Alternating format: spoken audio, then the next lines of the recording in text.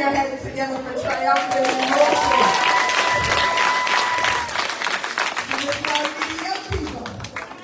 Amen, amen. Thank you so much, Triumphant Emotions. God bless you. Amen.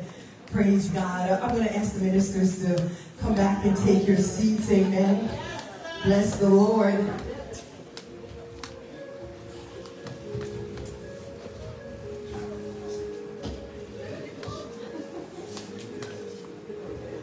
I think I would have done a lot better on that dance, except had it not been for the fact that on Friday I took a fall down my staircase. And so if you see me kind of limping, it's because I'm somewhat injured, but I'm well in Jesus' name. Amen. Amen. I'm going to sacrifice the heels either. Amen. The devil is a liar. Amen. But I'm doing well. I'm doing well. I want to do another presentation to our Reverend John Walker. And after this, Sister Marlene's going to prepare to do the sermonic solo. And then the next person you will hear is that of our speaker. Pastor, I'm going to ask you if you would come. On behalf of the City of Brampton's Black Empowerment Unit, we recognize Dr. John A. Walker for your unwavering dedication to championing diversity within the Black community. Your persistent advocacy and invaluable contribution have played a pivotal role in fostering stronger, more vibrant, compassionate, and prosperous communities for all. And so we extend our heartfelt gratitude for your commitment to creating a more harmonious society. Again, this is signed by Patrick Brown, Mayor, City of Brampton, and Gwyneth Chapman, Senior Advisor of the Black Empowerment Unit, City of Brampton.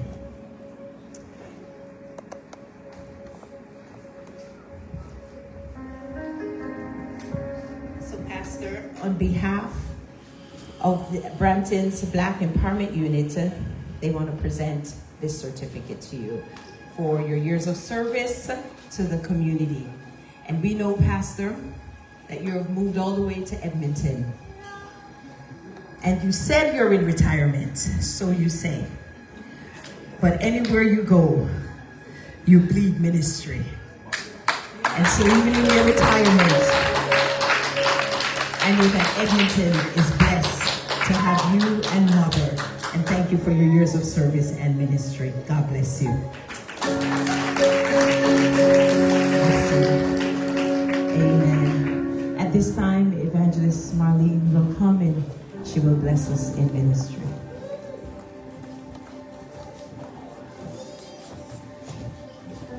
Can we bless the Lord? Come on, you can do better than that. Can we bless the Lord? Can we magnify the name of Jesus? Come on, church, you know better than that, Brampton. Can we lift up the name of Jesus? Come on, church, can we magnify his name? Hallelujah, the Lord is good. The Lord is good. Blessings, I love you, Brampton. I love you, Brampton. It's good to be home. I pray this song will be a blessing to your heart. Bless the Lord. As musicians are coming, just magnify the Lord with me. Just magnify the Lord with me. Just magnify the Lord with me. Y'all know my story. You know where I'm coming from. But I'm standing on top of my grave. I'm standing on top of my grave. God is still good. Cancer's still gone. God is still good. And he's worthy to be praised. In my down times, in my sad times when I used to do my chemo, I used to sing this song. And you don't know the meaning of words until it really hits you. So I pray it encourages you this morning. I've had some good days. I've had some hills to climb. I've had some weary days and some lonely nights.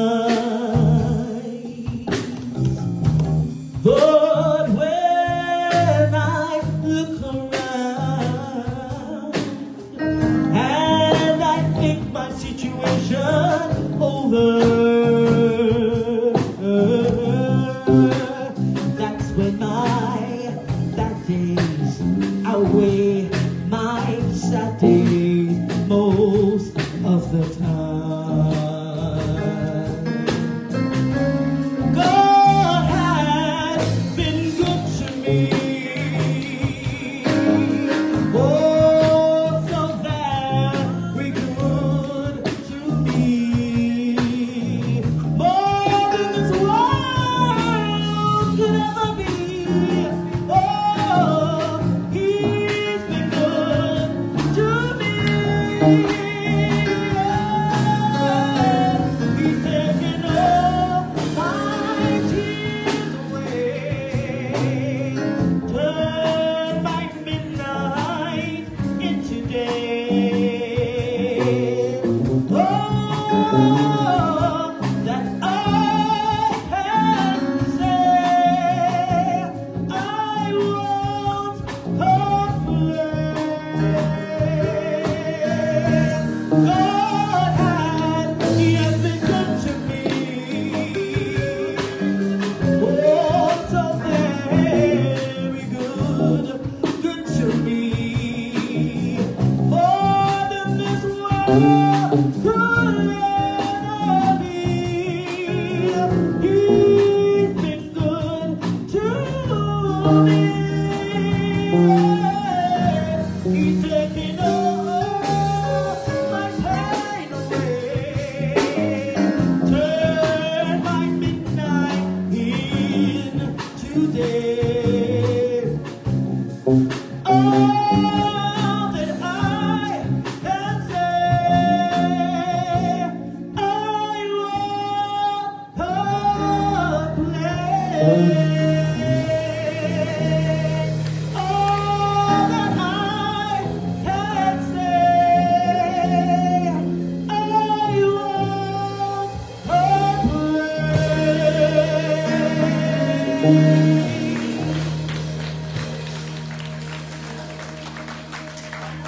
Amen. That ought to be our testimony.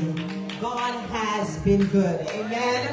Amen. Turn to your neighbor and testify and tell them, neighbor, God has been good. I won't complain. I won't complain. I just can't complain. Amen. Because God has been too good.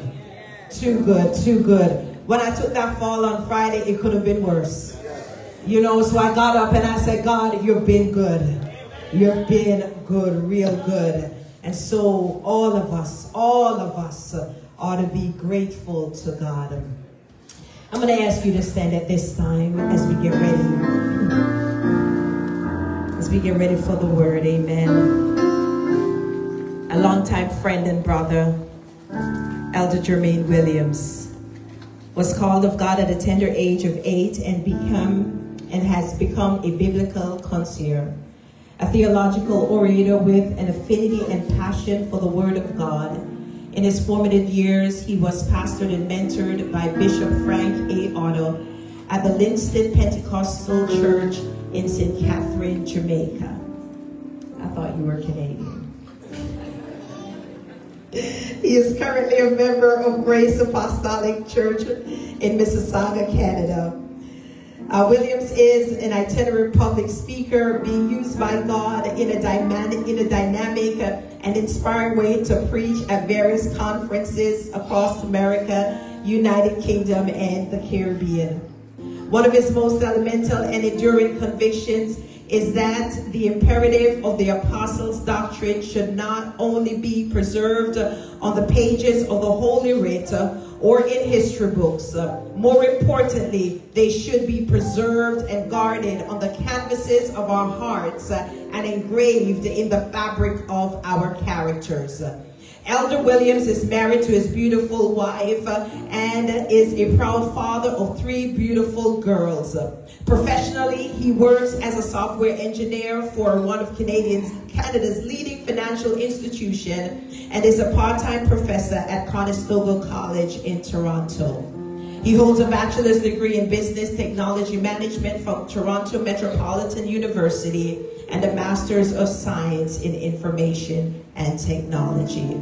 With your hands raised, Father, we thank you for your servant. We thank you for his life. We thank you for the gift, mighty God, that you have placed in him.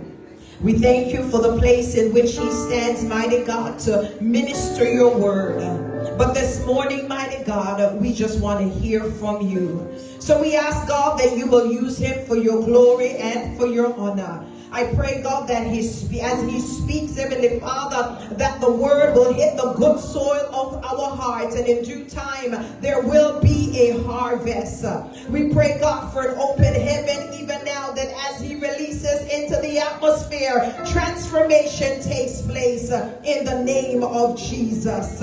Lay your hands upon him. Mighty God, give us ears to hear and a heart of understanding. Release your anointing upon him in the mighty name of Jesus. Put your hands together and let us receive Elder Jermaine Williams at this time. Come on, bless the Lord. Praise the Lord. Hallelujah.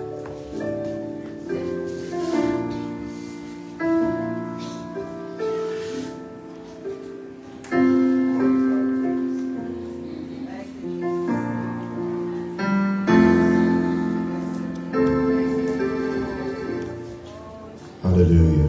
Hallelujah. Come on, somebody give God a Glory to praise. God. You can do better than that. Has he been good to you? Come on, has the Lord been good to you? Come on, give me your best praise. Open up your mouth. Hallelujah, hallelujah. He's worthy to be praised. He's worthy to be praised. Hallelujah. Just remain standing. We're going to go to the word of the Lord. Hallelujah. First, I just want to greet your fine pastor, Pastor O'Neill, amen. Hallelujah. And his wife. And want to greet Bishop Walker, amen, and his wife, in the wonderful name of Jesus. Hallelujah. My good friend and sister, Sister Michelle, Pastor Michelle, amen. Praise God for you. And all the Walker family and this church family, I take it an honor to share with you and celebrate with you this moment. For God has been good to us. Amen. Praise the Lord. Praise the Lord. I'm very grateful to see some of my folks from my church here. Praise the Lord. Maybe I shouldn't say that out loud, but good to see you. Amen. Praise the Lord. See Lady Rose. Amen. Minister Rose and the congregation as well. God bless you. Amen. My favorite guest here today is my mom that flew all the way from Florida. Amen. To spend some time with us. But we're here right now. She's not so far to that, but amen. Thank God for her. Praise God. Let's go quickly to the word of the Lord. Amen. To Genesis chapter 22. Genesis chapter 22, verse 4 to 8. And then James chapter 1, 2 to 4. Amen. We'll start in Genesis. Then on the third day, Abraham lifted up his eyes and saw the place afar off. And Abraham said unto the young man, Abide ye here with the ass, and I and the lad will go yonder and worship, and come again to you. And Abraham took the wood of the burnt offering, and laid it upon Isaac his son. And he took the fire in his hand, and the knife, and they went both of them together. And Isaac spake unto Abraham his father, and said, My father. And he said, Here I am, my son. And he said, Behold the fire and the wood, but where is the lamb for a burnt offering? And Abraham said, My son, God will provide himself a lamb for a burnt offering. So they went both of them together. Hallelujah. James chapter 1, 2 to 4. My brethren, count it all joy when you fall into diverse temptation. Know this, that the trying of your faith worketh patience. But let patience have her perfect work, that ye may be perfect, entire, wanting nothing. Hallelujah. By your hands, Father, we give you thanks for your word. Your word is quick and sharp, it's powerful, sharper than any two-edged sword. I pray that you may penetrate the hearts of men, the soul, the mind, and the spirit. That your word, dear God, not return unto you void, but that is accomplished in this house what you have designed it for. Bless us today, we pray, as we give you the honor, the glory, and the praise. Somebody shout, amen. Amen. Hallelujah. Before you're seated, I know you're quick to sit, but before you're seated, I want you to just turn to about 3 people and just tell them my theme for today. Turn to them and tell them it's my comeback season. We've been through a lot for 25 years, but we're in a comeback. Come on, say it with some conviction. Come on, say it with some conviction, It's my comeback season. Anybody believe that? Come on, do you believe that? Hallelujah, hallelujah. It is my comeback season. Hallelujah. Mr. Sam, I need all the help you can give me. Preached last night, came in late, so I need you to help me as much as you can on my monitors. I don't care about the house. Hallelujah. It's my comeback season. Our faith does not prevent us as believers from going through life's difficulties. It doesn't block us from the hardships in life. But rather, faith is the seed that produces character necessary for our survival. James states that knowing this, that is the trying of our faith that worketh patience. James used the phrase here, the trying of our faith, which implies that the believer's faith does not produce until it encounters tribulation. It is in the midst of tribulation then that faith produces the fruits of the Spirit that is necessary for our survival and for godly character. A reductive understanding of the pneumatic Christology or the Holy Ghost or the Holy Spirit has to transcend speaking in tongues and just having a good worship experience.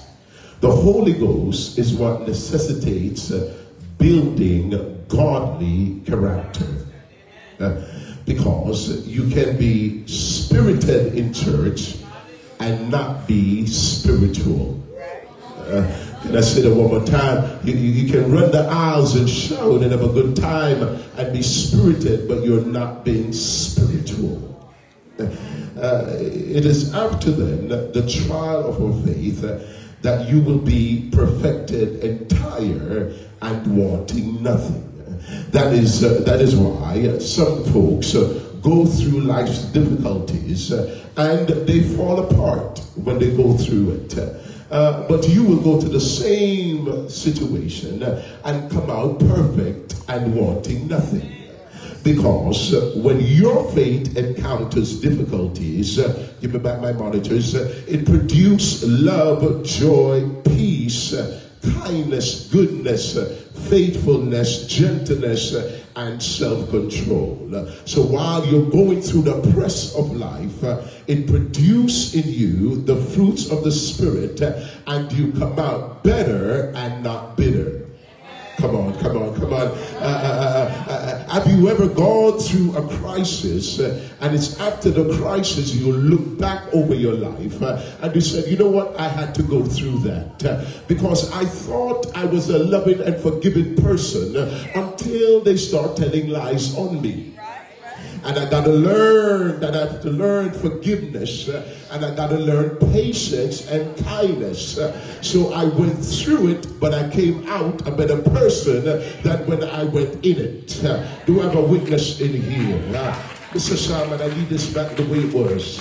So then you got to understand then that it's during the pressing that you produce godly character, I would argue then that during the trial of Abraham's faith, that he was demonstrating the fruits of the Spirit because he was able to be, watch this, patient, gentle, peaceful, and kind while he was on his way to commit a very horrific and gruesome act.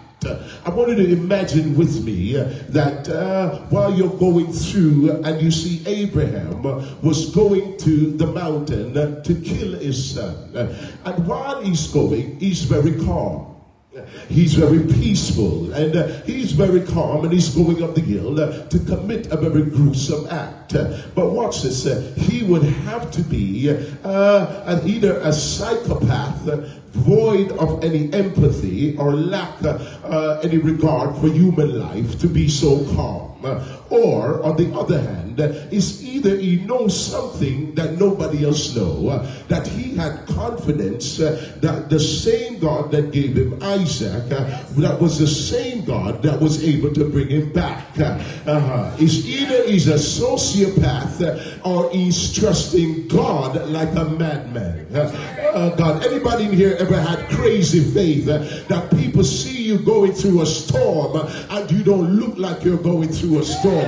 You're going through hell and nobody will know the hell you're going through because you come up in here looking like First Lady Walker, like you ain't got no problem. Come on, you gotta help me here. You're going through hell and you dress the best you could, look the best you could, and praise God like you're going through nothing because you have the confidence that the God you serve. God, I feel the Holy Ghost already. Listen, somebody, I need this monitors to be proper. Please, don't let me work too much. So that you got to understand then that it's during this time then that Abraham was very calm and collected because the fruits of the Spirit were working inside of him. And while he was going up to sacrifice his son Isaac, he believed and he was confident. I characterized his faith, Abraham, as having the audacity of faith because he was absolutely confident that God was able to bring back Isaac from the jaws of death. That no matter what he did with Isaac, God was able to deliver him. Can you imagine? Abraham is the paragon of faith who was expecting God to give him back his son even after he sacrificed him. The difficulty here then I'm faced with in the text is that he was expecting God even when he felt God forsaken. Have you ever been in a place where you feel like God is not there? You know that you're going through difficult times when you feel like the omnipresent God is not with you. I don't know about you, maybe your neighbor. You're going through a thing and you can't see God, you can't feel God. It seems like you're all by yourself. Oh God, come on. That means then your sensual or your natural self cannot perceive God because you can't see him, you can't touch him, you cannot feel him anywhere around you. I know some religious folks who want to act like they always know God is there with them, and they pretend like they're always there and God is their BFF and they can do, but there's some of us that sometimes we don't even feel like God is with us. You know you're anointed, you know you're called, but you don't feel God close to you. God, yes, thank you, Mr. Soundman. So you're going through and you can't feel God the way you could. But you don't have to worry because Jesus on the cross felt God forsaken. And if Jesus can be on the cross and feel God forsaken, there will be moment when you and I will not feel like God is there. Put it back where it was. Just leave it where it was. Put it back. Oh God. So then you got to understand then that here he is going through this period, and if Jesus can feel God forsaken, surely you and I will have our moment. I don't see him, but I expect him. I don't feel him, but I expect him. I I can't even perceive him because sometimes I don't feel like praying. I don't feel like even fasting, but I'm expecting God to show up for me. God, I don't always feel him. That's why you don't go by feelings. You go by what is in your spirit. Do I have some spiritual people in here? Because there are times when my body won't feel like it, but in my spirit, I know my Redeemer lives. God, somebody shout, I know. God, shout, I know he lives. So here he is going through a difficult crisis in his life because he's asked to sacrifice his only son. This particular chapter in Genesis is referred to as the binding or the Akedah of Isaac. In this text, in verse 9, it says, they came to the place which God told him of, and Abraham built an altar and laid the wood in order and bound Isaac his son and laid him on the altar. The difficulty here in the text I'm having is that if he's already submissive to his dad and he's going up without a fight, why do you need to bind him to the altar? Why do you need to tie him to the altar if he's already submissive and going with you? Other postulate that here it is that this was done because Isaac was a type of the Christ. So then, and he becomes a type of the Christ that Jesus will be bound to a cross, just like Isaac was bound to the altar. That was in type. But can I go a little further here? I would argue that that's not only the reason, but I would argue that this was also a reflection of the ultimate lamb that would be paid a price for you and I. But it also signify and symbolize you and I being on an altar. Because if we're going to serve God, we got to learn to lay on an altar until things inside of us die. I know this might be the service to preach this, but I know you want to come to service to feel good and enjoy the singing and the dancing. But if you're going to truly serve God, there got to be a sacrifice. There gotta be a sacrifice. There gotta be a sacrifice. And God knows that we would not always want to stay on the altar. So in the spirit, like Isaac, God has to tie you there, because if he doesn't tie you to the altar, you're gonna get up from it and do what you want to do with who you want to do it and where you want to do it. God, I feel like preaching. As humans then, sacrifice, Paul said, puts it this way, he said, we are living sacrifice. So as living sacrifice, one day you want to submit to God. I'm going to preach to the real folks now. One day you want to live holy and righteous, and you're in the spirit realm. But another day you want to be rebellious and do you. Anybody in here feel like that sometimes?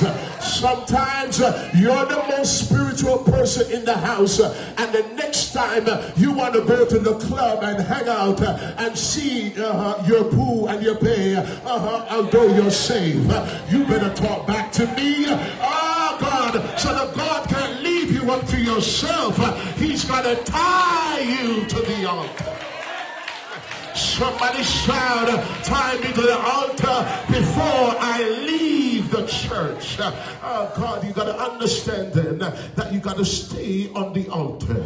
The sacrifice then only stay on the altar under two conditions. The sacrifice, the living sacrifice, will stay on the altar when it's tied. Because if it's still living, it will want to get up. So God got to tie you with the Holy Spirit. Have you ever felt like leaving church, coming to church and shut your mouth up, and you come and you're going to be stubborn, but you come and they start to sing a song and you just feel your hands in the air. You promise you weren't going to worship and you hear a hallelujah coming out of your spirit because you made up your mind, but the Spirit of the Lord is tying me to the... Somebody shout, tie me to the altar. So we got to tie you to the altar until you die. It's a tying that makes you stay in church, submit yourself to God until some things inside of you die. I'm tired of people coming up here and telling me that I need to praise God and I need to worship God when nothing has died in their life. I don't want you to be of your flesh and leading me in worship. I need your flesh to die and be spiritual. Oh God, listen. You're in church and you think it's just about your gifting. It's not about your gifting. You don't lead us a holy place into worship and then on Friday night you want to smoke weed and hang out. The devil is a liar. This is the church of the living God, and if you're going to be righteous, you're going to be righteous on Sunday, Monday, Tuesday,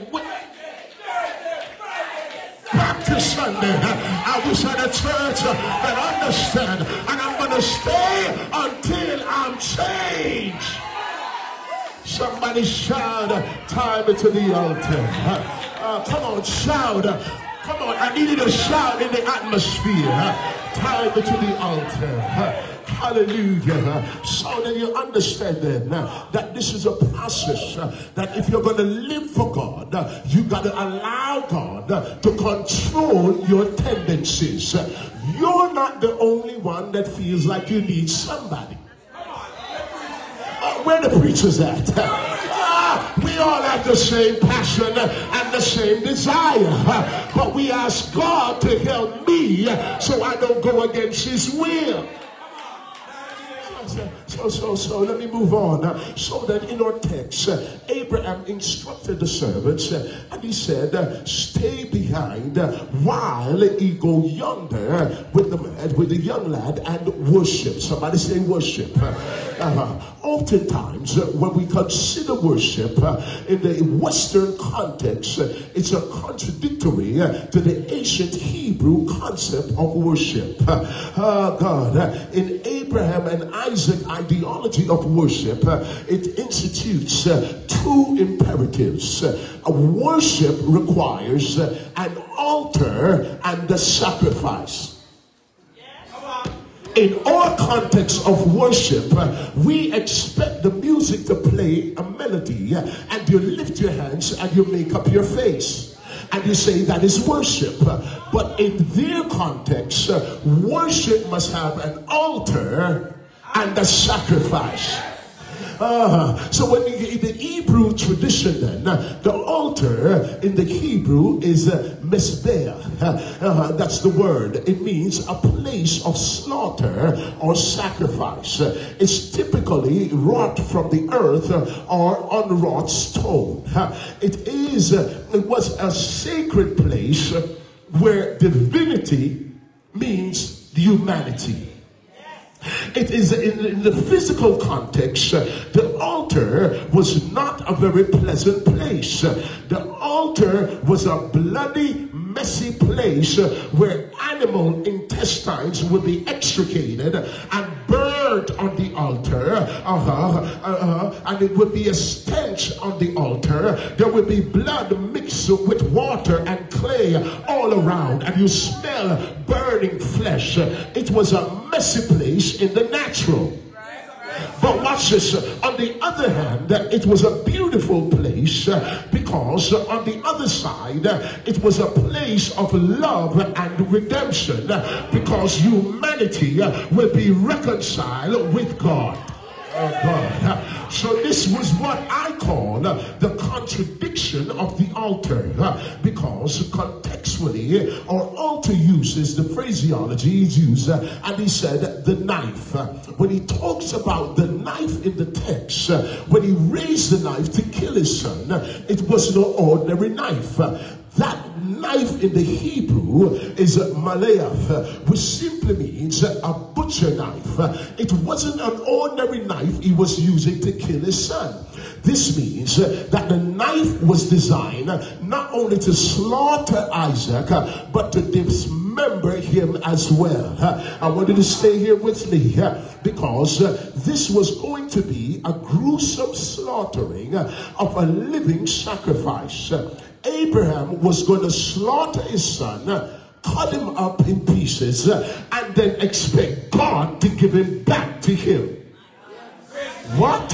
He was going to kill his son, cut him up with a butcher knife, and he expect God to give him back the son he killed. I wish somebody will have that type of faith, that no matter what you're going through, God is able to bring it back from the dead. God.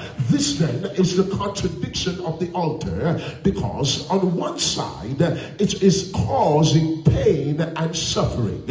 On one side, nobody that is living for God doesn't have to, you have to make sacrifice if you're going to live for God. You got to give up something. I'm tired of you coming to church calling yourself a Christian. Oh God, I know you didn't expect this on a Sunday morning, but you call yourself a Christian and you haven't given up anything for God. There gotta be then, there gotta be some sacrifice to give up something for God. But on the other side, anytime you give up something for God, God will always give you something better. You're not going to give up anything and God just leave you out. Oh God, I feel the Holy Ghost. On one side, it makes me sad and it causes me pain because I have to give up something. But on the other side, it makes me glad because it draws me closer to God. Oh God, it hurts because I had to sacrifice the relationship for the God that I want in my life. It hurts on one side because I have to give up the woman that's so attractive for the God that I need. Oh God, can I just preach down your name? I gotta give up the guy with a six-pack and the Mercedes because I want the God that I need some real people to preach to. I gotta give up something for God. I gotta give up the job, on the corner, because I could sell crack cocaine and earn $10,000 a month, but I'd rather have Jesus than anything in this world. Oh God, yes, keep it there, please. Don't move it again. So the Bible lets us know that you gotta give up something for God. If you sacrifice for God, you praise God differently, because we have some fake praises in church that has not sacrificed for God yet. But I wish I had 10 people in here that know that you got to give up a man. You gave up some money, you gave up alcohol, you gave up marijuana, you gave up illicit sex, you gave up fornication to be in the house of the Lord. And if you give up anything for God, jump on your feet and give God your best praise, because my praise cost me. Just look at your neighbor and say, neighbor, my praise cost me something. I gave up the world for this. I gave up money for this. I gave up everything for the God that I love. Somebody holler, I made sacrifice for this. Oh, you may be seated. So this is a contradiction of the altar. There are folks that want to lead you into worship, and this is a problem why we're not having revival, because you're leading people that make sacrifice to be in church when you haven't made no sacrifice. Put down the mic and learn self-control. Can I preach like I feel it? Put down the mic and learn to let go of the weed. I'm going to preach till you kick me out. Put down the mic and learn to sanctify yourself until Christ before. Oh, somebody shout glory. Oh, God, let me just hurry on. So then while then he was about to sacrifice, and he's heading up to Mount Moriah. It is here then, it's an interesting place, because Abraham and Isaac was on one side of the mountain, going up for the greatest challenge of their lives. Abraham had to deal with the sacrificing or slaying of his only son.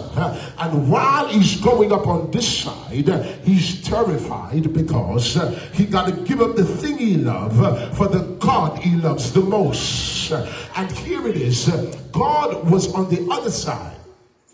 So I wanted to see Mount Moriah. On one side, you have Abraham struggling with the conviction that I have to give up the son I love to God. And he's climbing up the mountain and he's struggling with himself because I have to give up something I really love. But on the other side of the mountain, this is what got me excited. God was also going up the same mountain and he was bringing a lamb with him. I wanted to see Mount Moriah. I wanted to see Mount Moriah. On this side, I'm fearful it's not going to work out. I'm not going to get the job. I'm going to lose the house. And I'm worried about it. And on this side, God is coming up the mountain with everything you need to get through what you're going through. Oh, God, I wish I had 5 people in here that understand, watch this, that understand that while you're going up on this side of the mountain, you have Jehovah Jireh going up on the other side of the mountain, and everything you need is on the other side of your pain. Is there anybody in here that is going through hell right now? I want you to jump on your feet and shout, my blessing is on the other side.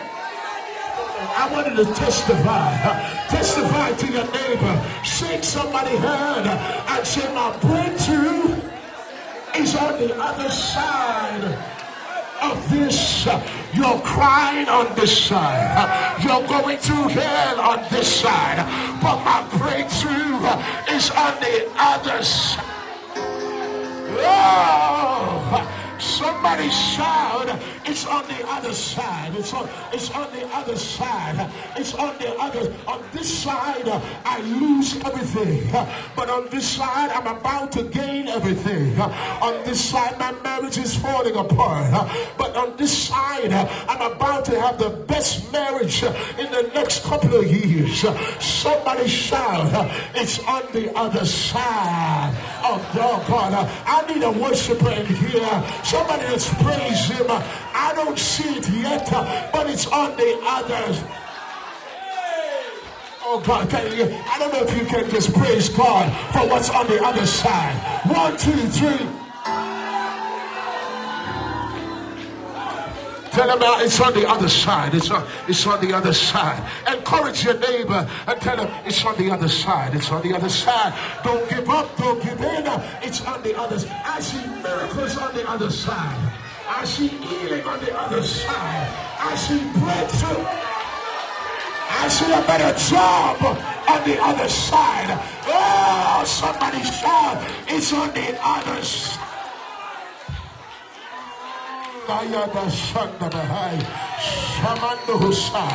Anybody got no power in here? Lay your hand on your neighbor and say it's on the other side. So let me just hurry on. So then. Oh God, I feel like shouting. Oh Lord. Can I get a miracle shout in the house? Yeah. It's on the other side of this. When we consider then the pericope of the text, it is here then in verse 5 where the paradox, what I call the paradox of him. Abraham told the young man, and he said, listen, he said, let's stay here while me and the lad go yonder and worship. And I got excited because Abraham knew in his mind he had a knife that was going to kill his son, and he know he's going to kill him. And yes, he told the young man, stay here until we come back. Not him alone, till we come back. Oh God, the Bible then wants you to know the paradox here then is that Abraham knew the sacrifice or worship means he's going to do a gruesome act of killing his only son. Yet he promised the young man, don't worry, I'm coming back from this. I got excited when I read this pastor because sometimes church folks get excited when they see all hell breaking out in your life. Not everybody's praying for you. Some of them are happy you lost the 6-figure job. And they're excited, but I've got news for your critics. I've got news for your haters, that you are coming back from this. God, in my team, so then watch this. In other words, Abraham was planning to kill his son Isaac, go into a dead place, and he was expecting to come back from the dead place, because when he stepped on that altar, it was a place of death, and Abraham expected to go into a dead place, kill his son, and come back out of the dead place with his son. And I said, this man must be crazy. How are you going to step into death and expect to come back out of it? And when I read a little further, I recognize that Abraham wasn't that crazy, because Abraham knew something the rest of them didn't know. Watch this. He had the audacity to believe that he will dismember his son, cut him up. God's going to bring him back, put him back together, and give him back to Abraham. The reason then, I wanted to stay here, the reason Abraham had this audacity to believe God was able to bring him back from the dead was because Abraham knew he came from a dead place in the first place. Some of you wait, I'm coming. I know you don't get it yet. Because I remember then when Sarah and Abraham wanted a boy, Sarah's womb was dead and Abraham was dead.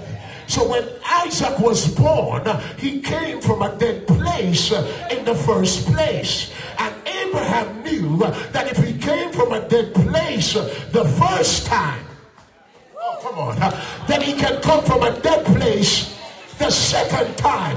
I got excited when I read this because I realized that the same God that did it for you in 2015, you're not preaching with me.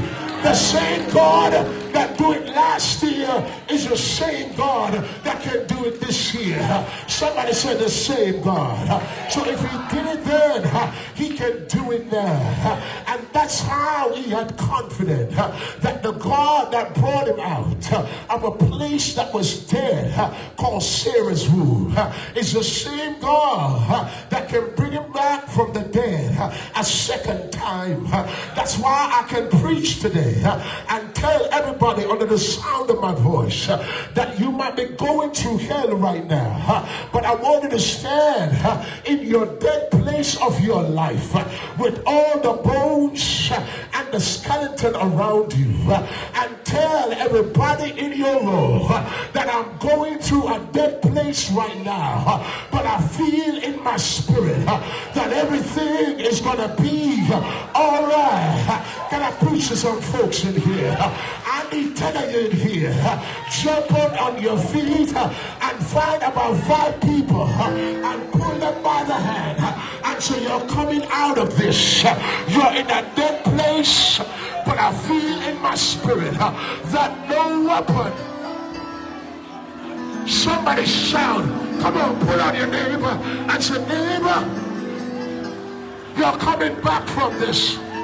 You're coming back from this. Weeping may endure for a night, But somebody shout, I'm coming back from this. I'm coming back from this. I'm coming back from this. Tell my haters, tell my enemies that I'm coming.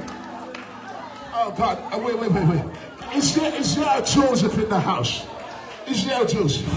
Because Joseph, I saw Joseph, when Joseph got to the palace, they thought Joseph was sophisticated. But Joseph had to let them know, don't take me ordinary. I know I look like a prince now, but when I look back over my life, I've been a comeback kid all my... Where my comeback people at? Anybody been a comeback person? I've been a comeback person. I came back from abuse. I came back from divorce. I came back from the lies. I came back from the rape. Anybody in here, open up your mouth and say, I'm a comeback kid. I'm a comeback kid. And if I did it once, I will do it. Oh God, I wish I had a witness in here. Say somebody, I keep coming back. God, she was surprised. I'm Jamaican. In the Jamaican vernacular, they have a thing that they said. If you don't know, ask a Jamaican beside it. There's a thing that they say in Jamaica, that you're going to be tired to see my face. Some people... Tell them what it means. Look at your neighbor. It's a neighbor. They've been trying to kill you for a while. They're trying to upper you. They try black magic. They try voodoo. But none of it will work. You're going to be tired to see. Oh, I almost feel like I'm in church. High five your neighbor and say you're going to tired to see me. Because I'm not going nowhere. Because who God bless. Somebody give God a praise. I need my comeback kids to praise God in here. Open up your mouth and give God your best praise. 1, 2, 3. Come on, I need you to clap your hands, stamp your feet, open up your mouth and shout, come back, come back, come back.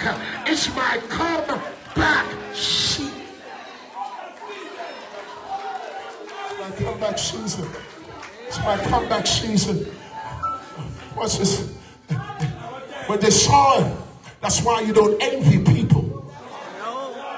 If you saw Joseph in the palace, he doesn't look like he has been through the pit.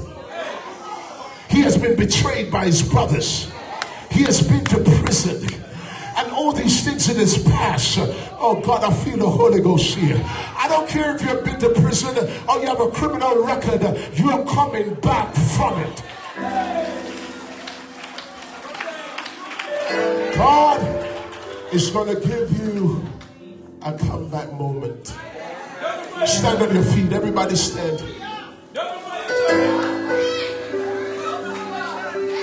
I'm coming back.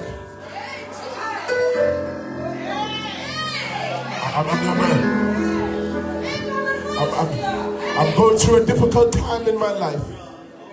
Hallelujah. Somebody worship him. I'm going through some difficulties in my life. But I want the critics to know, don't have the funeral yet. Cancel the funeral. Yeah, cancel it. It won't work because I'm coming back from this. God's going to give you a comeback season. And you're actually in your comeback season. Nothing they did is going to work. Come on, somebody bless the Lord. Nothing they're trying won't work. Hallelujah. Come on, somebody shout come back. Somebody shout come back. Come here, I want to pray with you. Yeah. Somebody say come back. Somebody shout come back. It's my comeback season. It's my comeback season. Lift your heads. Where are the altar workers? I need 2 women to come. Stand on both sides. One on this side, one on that side. I don't know what you're going through. I don't know your business. But goodness and mercy are following you. And nothing from your past is going to destroy you. I'm going to lay my hands on you. And God's going to open doors. Yeah, you feel alone like nobody cares. He said, I care about you. Hushamanda Bahaya. Can I get a worshiper in here? Open up your mouth. Are you ready? It's your season. It starts today. Somebody shout, come back. Somebody shout, come back. In Jesus' name. Yeah. In Jesus' name. Somebody shout, come back. No weapon formed against you. It's going to prosper. And every tongue we condemn right now in the name of Jesus. Open up your mouth and give God your best praise. Come on, open up your mouth and give God your best praise. Hallelujah. Yeah. Come on, somebody praise him. Somebody praise him. Somebody praise him. Somebody praise him. The Spirit of the Lord God is upon you. I release you. I release you. No more chain, no more bondage. In the name of Jesus. Somebody shout glory. Hallelujah. Hallelujah. Hallelujah. Come on, lay your heads. The Spirit of the Lord God is upon you. You're coming back. Now begin to give God thanks. Open up your mouth and tell him thanks. Yeah, just open up your mouth and say, thank you, Jesus. Yeah, thank you, Jesus. No, don't stop. Thank you, Jesus. Thank you for the doors you've opened. Thank you for the way you're about to make. Come on, somebody bless the Lord. I'm coming back. It's my comeback season. I want to open the altar. I want some people that are going through real difficult times. Your son is in jail. You're dealing with cases. You're going through struggles in your marriages. The altar is open. I want you to come. Whatever it is, financial, whatever it is, come to the altar. I want to pray with you. I want to pray with you. Come. Whatever you're going through. Yeah, come. I want to pray with you.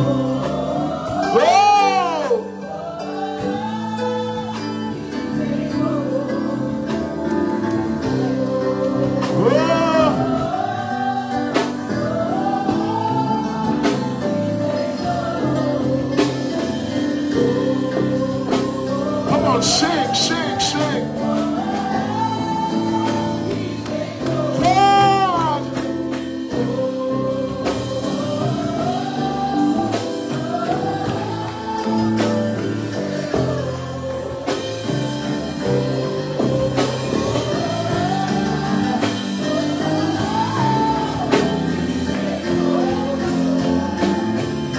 Somebody praise him.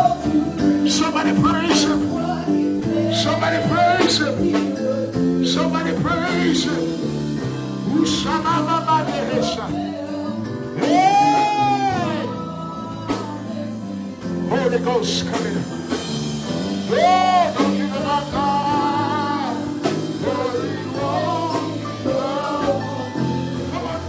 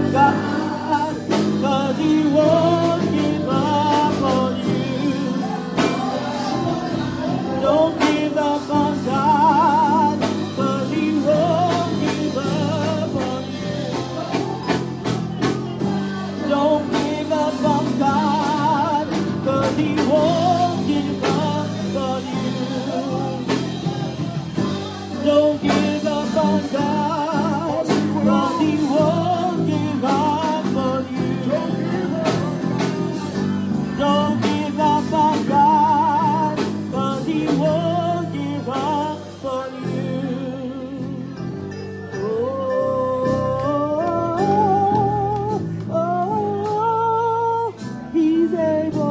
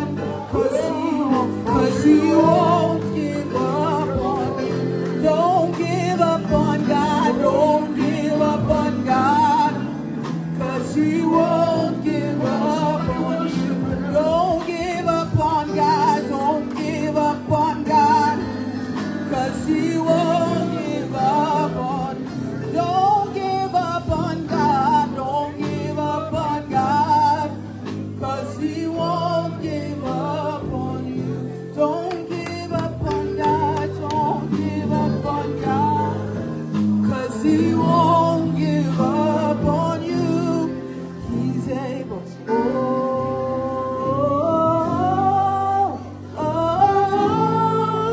He's able.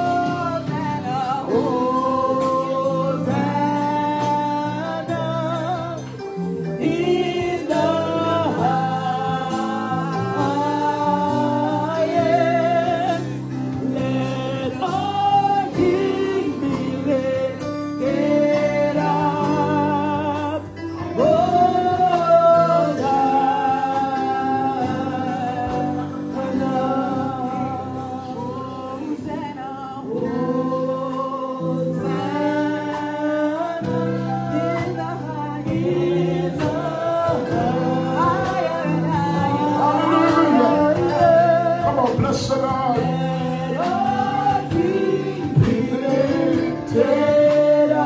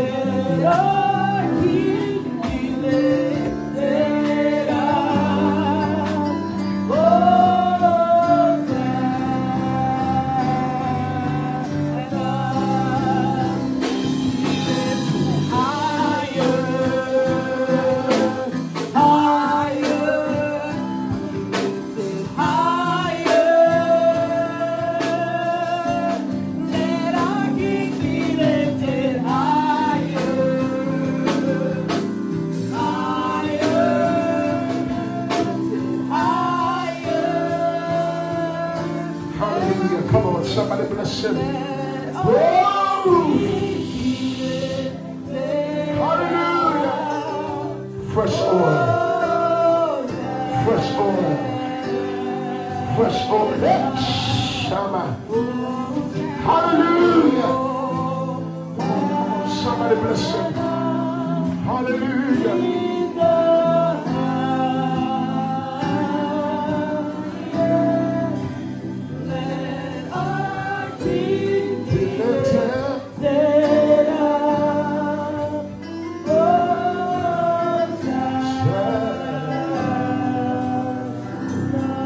Somebody put your hands together for the Holy Ghost.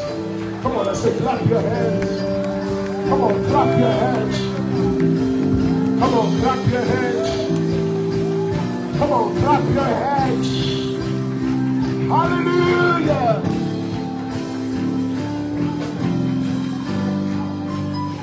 Come on, if you're on the altar, I want you to hold somebody's hand. Just pull on their hand, pull on their hand, pull on their hand, pull, pull. Pull, pull, pull. No, you can't pull harder than that. Then come back. It's your comeback season. Come back. Cut. It's your comeback season. Hallelujah. After all you've been through, after all, now praise God like you're coming out of it. Come on, give God your best praise. Come on, give God your best praise. Hallelujah. Glory, glory, glory, glory, glory. Hallelujah. Come on, I feel like we need to put a praise on this. Come on, do you know the praise God? Triumphant, come on. 1, 2, 3. 1, 2, 3. 1, 2, 3. Hallelujah. Hallelujah. In the name of Jesus. Hallelujah. Come on. Don't stop praising him triumphant. Don't stop praising him triumphant. Don't stop praising him triumphant. In the name of Jesus. Hallelujah. Jesus. Hallelujah.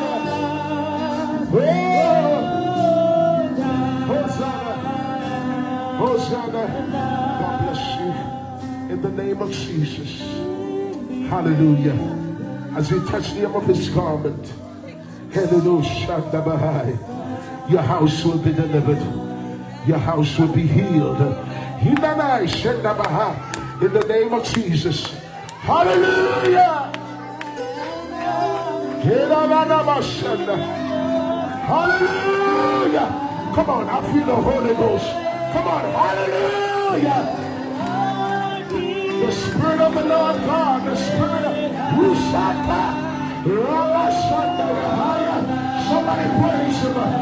Somebody in the name of Jesus. In the name of Jesus. In the name of Jesus. In the name of Jesus. In the name of Jesus. I release power. I release fresh oil. In the name of Jesus. Somebody shout Jesus. Jesus. Somebody shout Jesus. Jesus. Somebody shout Jesus. Jesus. Jesus. Glory, glory, glory. The Spirit of the Lord God is upon you. I release a fresh oil from the crown of your head to the sole of your feet. In Jesus' name. Come on, look, open up your mouth. Come on, open up your... I need you to bless the Lord. Forget about the crowd. It's just you and God. I feel the Holy Ghost. Come on, somebody bless the Lord.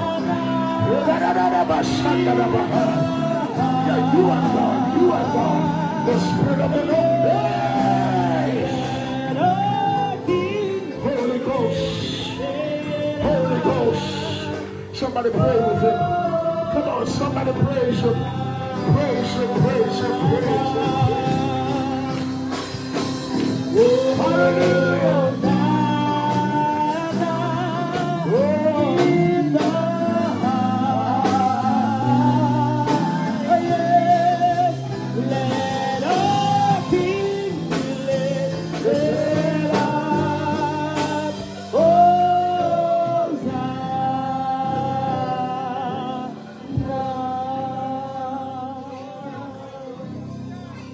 Glory.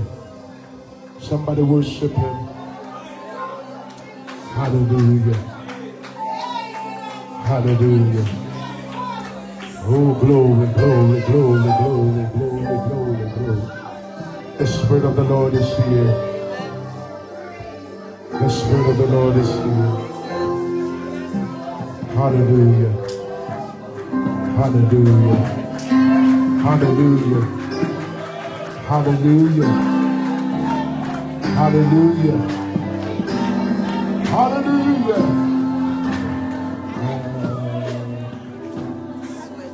Praise God. God bless you. God bless you. God bless you. This Sunday is the beginning of your comeback.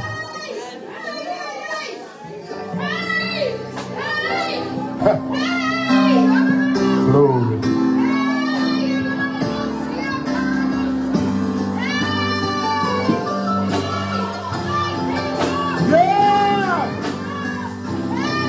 Glory. Glory.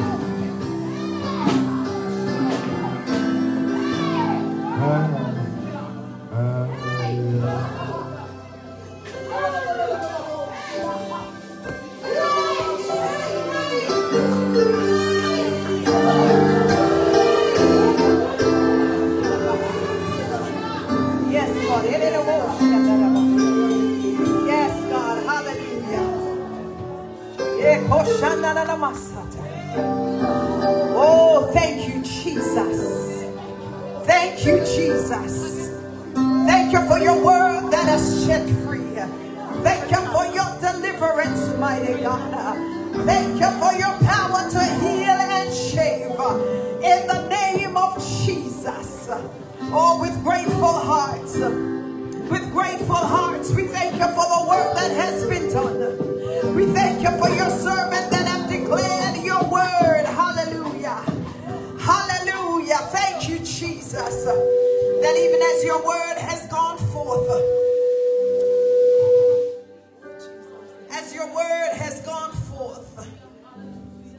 mighty God, a great harvest comes forth. As your word has been delivered, mighty God, chains are broken. Slaves and captives of sin is set free in the name of Jesus.